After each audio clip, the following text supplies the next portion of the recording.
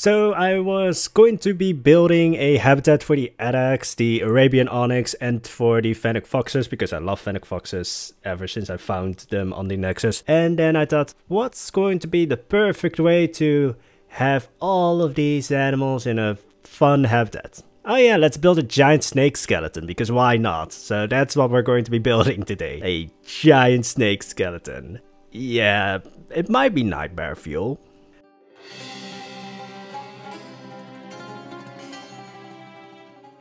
So yeah, let's just say that looking up snake skeletons for this build made me realize that snake skeletons in itself are already nightmare fuel because their jaws don't connect, or at least their lower jaw is...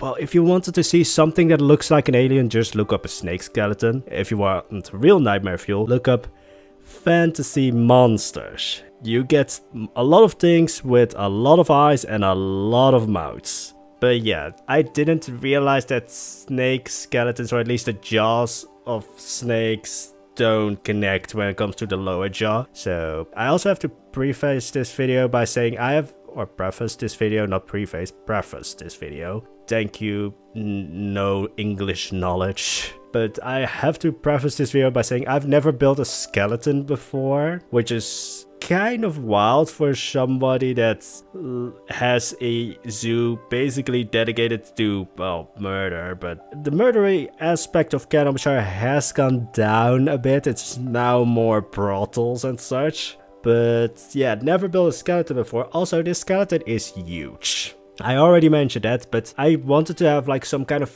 historic vibe to Kayan al-Bashar because everything is kind of new. Every ruin that I've built I've deleted because it just didn't fit. So I didn't want to go with the ruins aspect, although that was the idea when I started, and then the snake skeleton got added and then the ruins disappeared. But yeah, I just wanted that sort of historical vibe, so I wanted this huge skeleton just lying in the sands of Kayan al-Bashar. And then also, yeah, this snake, but ends up looking a little bit like a fish. At least when you look at the skeleton, because I made segments of the skeleton, which of course go from kind of wider to small. But in the end, just how it's going to look here before I put it in Kayan al-Bashar, kind of looks like a fish. Just kinda. But yeah, also this thing could probably swallow your house. Yeah, it's as big as some of the houses that I've built. So just imagine that this thing was once alive, burrowing through the sands. Also, for some reason, I wanted to mix the snake idea with a vulture. Didn't work out as well. In the end, I now have this sort of pointy bit at the front. Not the huge fangs, because those will stay, of course, because I want something that you can just think of when it was alive, how huge those fangs would be. But yeah, the pointy tip that's right now on the head is going to go away, but I just wanted to have that kind of vulture aspect because I wanted this to be nightmare fuel. At least not really nightmare fuel for me. I think because I've seen too many snake skeletons right now, and that fantasy monster thing on Pinterest was just... I'm not joking, it even for me was just that's too many eyes and that's too many mouths. And also, how did you come up with that? But anyway, so the reason for not having ruins was just didn't look right for Kayan al-Bashar, like a city that's completely obsessed with appearance. They wouldn't let ruins just stay, but a huge snake skeleton. I want to make the banner for Kayan al-Bashar, or the crest for Royal or Kayan al-Bashar. Is it the crest? I think it is. It's the thing that they paint on shields and put on banners. But I kind of imagine that there would be a snake on there. It would also be purple. For those that haven't noticed that, I have redone all of the thumbnails for Kayan al-Bashar Season 3 and Valhalla, and I've basically given them different colors based on the series. So Kayan al-Bashar is purple because of course it is. It's fabulous. And Valhalla is blue. So basically you can look at the thumbnail and immediately know, well, I think you can already know right from the bat which series it is or which project, because Kayan al-Bashar thumbnails look just different overall when it comes to how brown and red they are.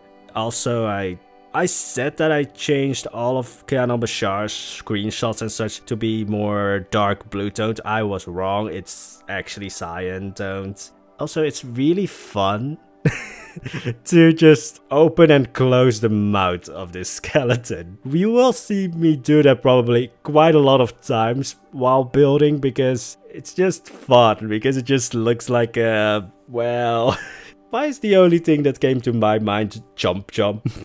There was another one that Pac-Man, that was it. That's also probably going to mess up the sound of the recording because I just screamed Pac-Man. Might change that in the editing process, but also gave it more horns. Vulture thing is going to go away, but the horns stay. Because, of course, I want a huge kind of dragon snake by this point. With a vulture beak, but again, the vulture beak is going to go. But I just like the idea that these things are now extinct, but once were roaming the desert surrounding Kayan al-Bashar. Just imagine that you're just walking through the desert and then just this huge snake thing just comes out of nowhere and swallows you whole. Well, you probably won't feel it because those fangs are like, they are huge, so you would just go right through them, but everything else would be, jump, jump. Yeah, you think the murdery aspect of Kayan al-Bashar was nightmare fuel? No, this thing, because it would just burrow through the sand. You wouldn't see it until it was too late. Well, you would probably see the spikes on top of its head, and then it's basically a sand snake now that I think about it. Or at least that's how I imagine it. It just, yeah, it's a sand snake. Or shark. I want sharks in Planet Zoo. I want a whole aquarium DLC actually, or ocean DLC, but there's a video coming on that one, because for once, I'm up to schedule. And so I'm going to, I don't know, sit back and relax. I don't know this feeling of being relaxed. It's strange. Anyway, I should continue talking about Snake Skeleton.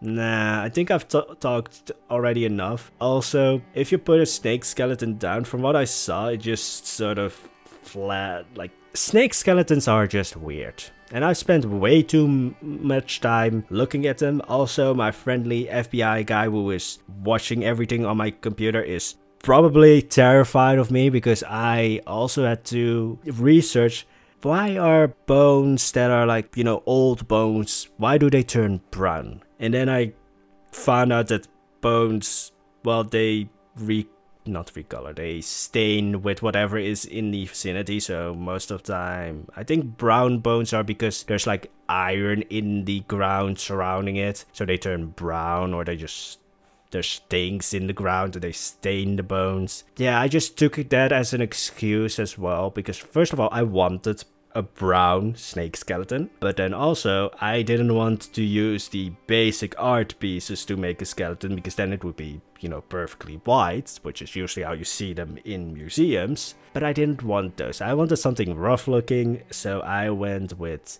oh yeah, bones, old bones are brown. Then I also discovered that bones can be black and green and yellow and a lot of other colors, because again, it's completely dependent on the soil and what's surrounding the bones when they are, you know, decaying. So yeah, my Google search history is probably just as much nightmare fuel as looking up fantasy monsters on Pinterest.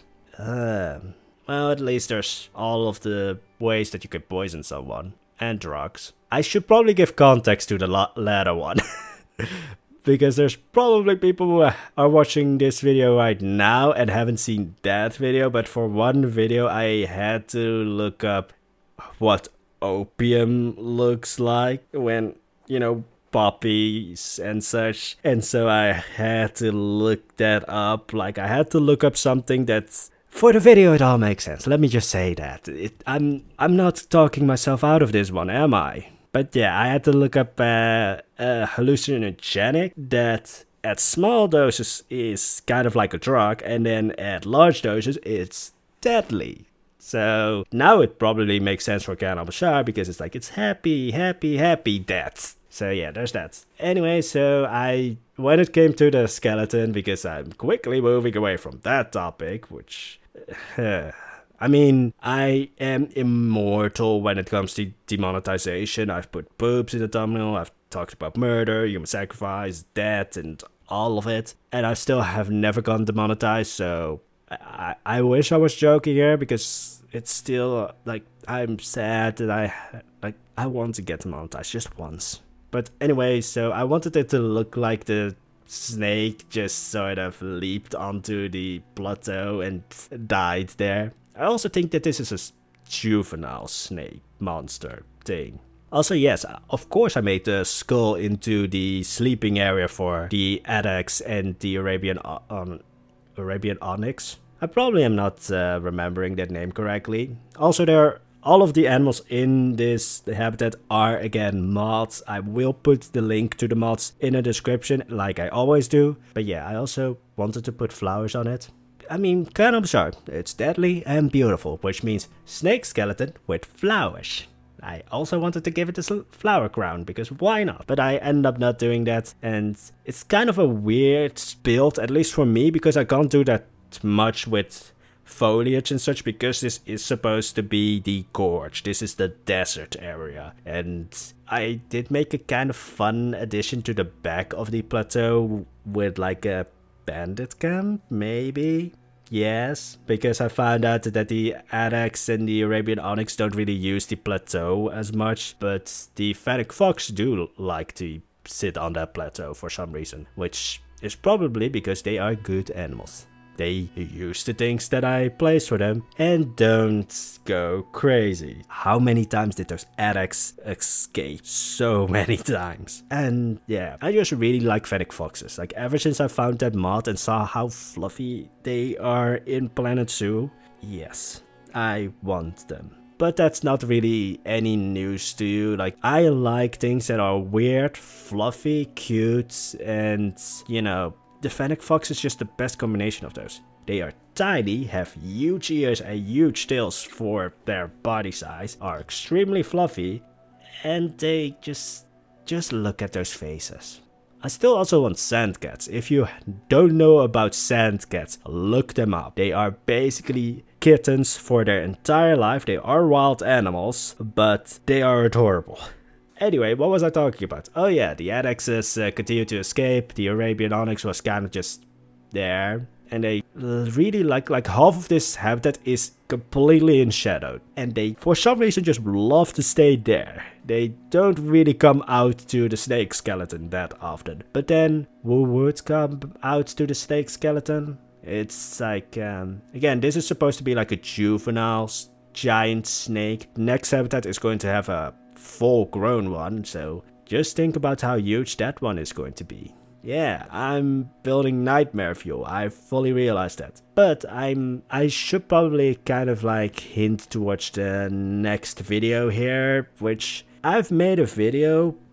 Well, actually I don't know for sure. I have multiple ideas for videos, so it's either the next build in the gorge or it's going to be another rant video. Because I can do both, because again, I am up to schedule and maybe even ahead of schedule. So I can, you know, I have everything set ready for both of those videos. But anyway, that's going to be it for today's video. I hope you enjoyed today's video. If you did, there is the like button. I, for some reason, can't properly talk anymore, but there is the like button. If you want to see more, there's the subscribe button and there's the notification button. But before that one starts working, I won't be building nightmare fuel. Anyway, have an amazing day, guys.